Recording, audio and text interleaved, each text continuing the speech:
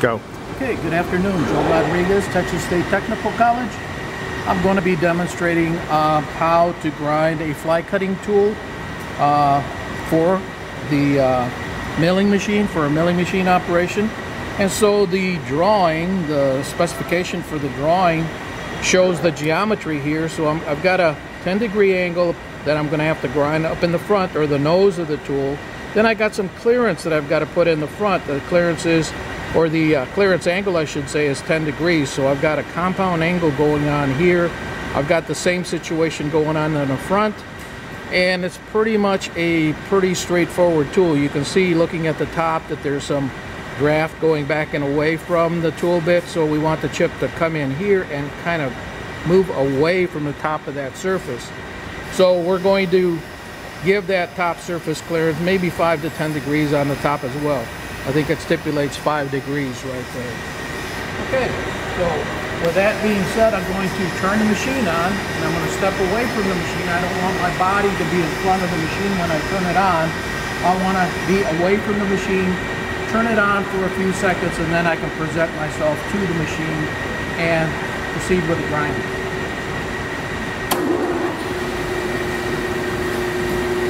Okay, so again, let's take a look at the tool here. The only thing I'm going to do is I'm going to lay this out. I'm going to lay it out from the top so you can see what I'm doing.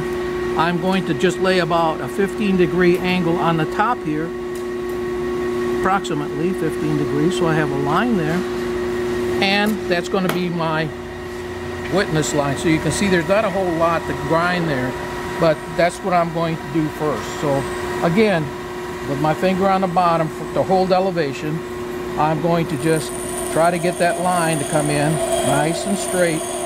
And again, you can see I'm not really applying much pressure here. I'm letting the grinding wheel do the work. All I'm doing is maintaining a nice straight line here. And really, that's about the end of the geometry. Now you'll notice I've got to get this thing cleaned up on the bottom, so I'm going to make sure that I got one face here on the front of the tool bit. So I'm going to go on and grind a little bit more of this back.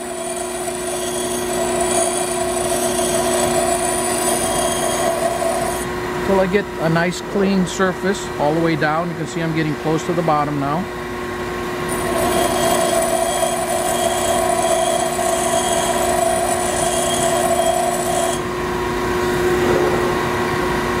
A little bit more.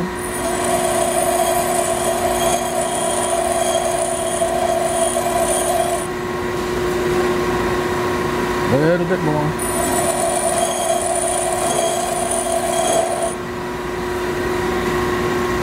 Almost there.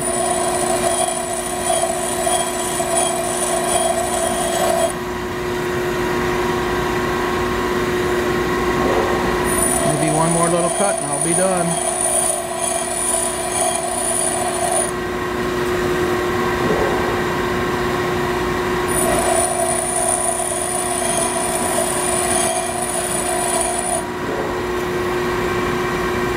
Okay, looks like we're getting down to the nitty-gritty here.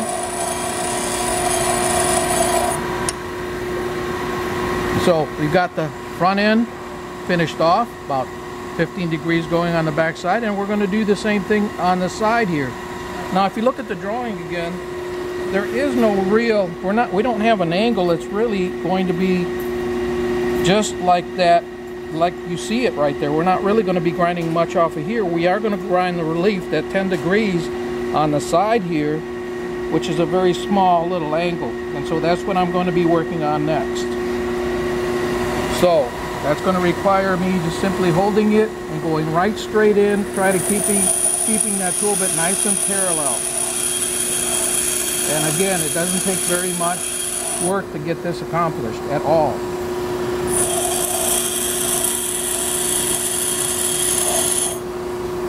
Probably pretty close to being done right now. You see I got a little bit more to go there.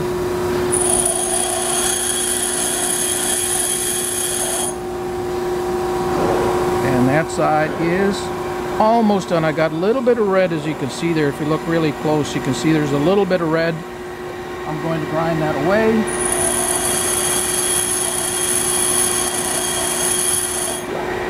And that tool bit is probably complete. So that's the geometry for the top. Now, or the two sides I should say. Now we want to get the top done, and let's go back and look at that drawing again. Well, if we look at the drawing, that's pretty much what that tool bit looks like. It's pretty close. And now what we're going to do is we're going to get this top, the top surface, this 10 degree or 5 degrees that I have right there. We're going to grind on that, which is the top surface. And so I'm going to hold this tool bit with this front edge straight up and down, and I'm just going to go straight in with that tool bit. It requires 5 to 10 degrees, and that's all I'm going to give it, 5 to 10 degrees. Let me cool this off. You can see that it's a pretty fast grind. One more shot.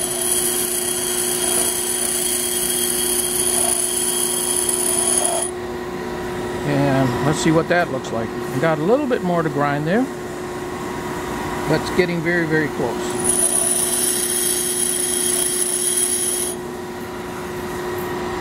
And so you can see that, oops, I still see a little tiny bit of red there on the end.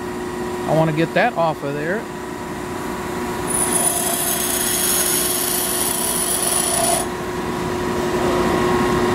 And that surface is complete, that side is complete. I also want you to notice that there are just one single face on each of these sides. We want single faces on there to minimize friction. We don't want friction dragging, creating hotter chips than we're already going to create.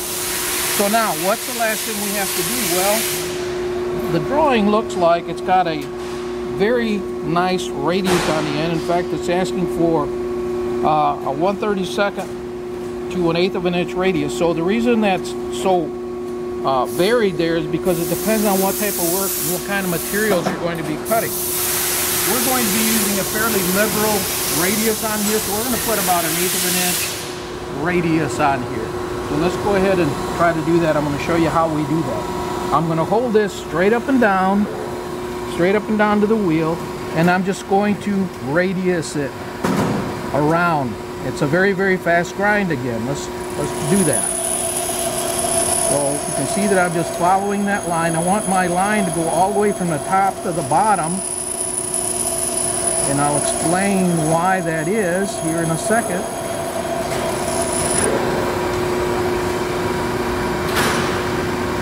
A little bit more. Again, I want that radius from the top all the way down to the bottom. Now if we take a look at this tool bit, you can see I've got a fairly liberal radius there, and you can see the radius is going all the way to the bottom. The reason I want that radius all the way to the bottom is because if I ever dull this cutting edge here, all I simply have to do is touch the top. I don't have to touch this side or that side, and I've got my built-in radius as it's coming down. As I'm grinding down, that tool bit is really finished. So let's take a look at the drawing and compare this part to the drawing again. So now we have our part laying here. That sort of looks like that drawing, doesn't it? We take a look at the side view, and there's your side view. I'm going to show that over to the side so you can kind of see it. We want to take a look at the end, and you can kind of take a look at the end there, compare the tool to the drawing, and you can see that it very closely resembles that drawing. Now let's take a look at the 3 auxiliary views. Well, there's my top side. Let's take a look at the other end over here. Well, there's my other side, the left side, and then we'll look at the bottom. Turn the bottom around, and you can kind of see what that tool bit looks like. So what we want to do is we want to make sure that the tool bit follows the drawing, and we can produce a part or a tool bit just like the drawing is asking for. Thank you very much. Appreciate your attention.